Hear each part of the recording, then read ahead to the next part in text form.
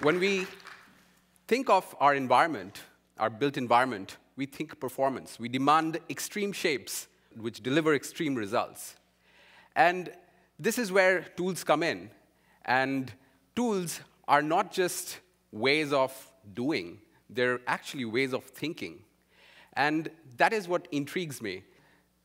If I look back, the last 50 years, not much has changed with the design tools we have today. The assembly line, which was there back in the 50s, the automotive industry and the aerospace, they really pioneered these techniques, and they asked us to break the world down into smaller parts and put them together in the most fast, efficient manner. So what happened was you were focused on the artifact. You're constantly thinking about how to kind of make this, put this thing together.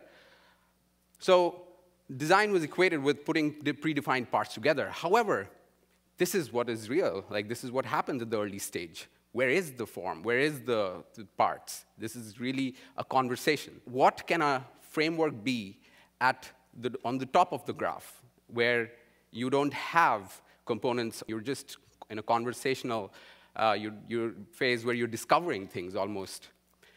Sunglass is the project that I'm doing, and it is a cloud-based computational tool which allows rapid iterations at the early phase, and it's conversational. And I'm going to show you a video snippet which gives you a taste of what I'm interested in.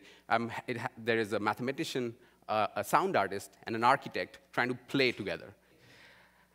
Three things that I want to ask you to notice in this platform. It's a lot of parallel computation happening. It's doing a lot of analysis. There are multiple languages, so there are different kinds of people working in the same space. When you have different kinds of people working in the same space, you have conversations. And let's see it. So this is kind of a chemistry laboratory. So the mathematician just dropped a metaphor of a magnetic field. And immediately the architect is playing in the background, trying to see what the magnetic field, what opportunities are there.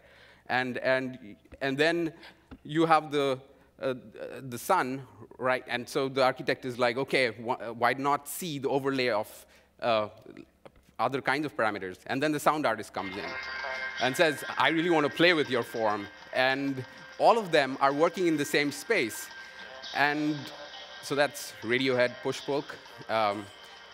So it's about bringing these different languages of really describing the world all synchronously in the same space, and allowing designers to really explore or invent in new manners. You have to go beyond your own language. So it's really a playground for designing or exploring forms.